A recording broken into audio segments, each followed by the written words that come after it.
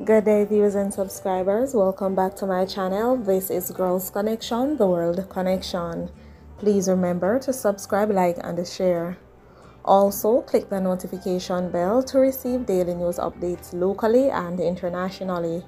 Peacemakers killed after parting fight.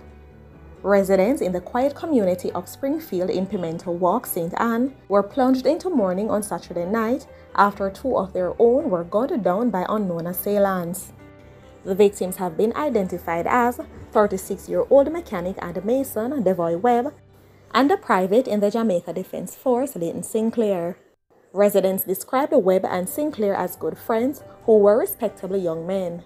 It is alleged that both men were at an event when an altercation developed between other persons. Webb and Sinclair intervened and squashed the conflict. The event reportedly ended because of the fuss. Shortly after, approximately 11 p.m., residents heard explosions and called the police.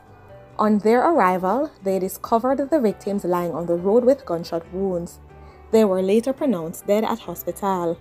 However, Linton Bailey, Deputy Superintendent of Police in charge of crime for St. Anne, said so far the police have no evidence that the men attended an event that night, which would have been during curfew hours. Members of the JDF and the police were in the community on Sunday, carrying out respective investigations. One resident said he knew Sinclair from he was a boy. "I know him from him a little baby, like say 6 years old, come straight up and I never have no problem with him," he said. "Right now I'm speechless. I don't know what to say. I just mash up right now. Weak out. We now look so that I happen to them the 2 days."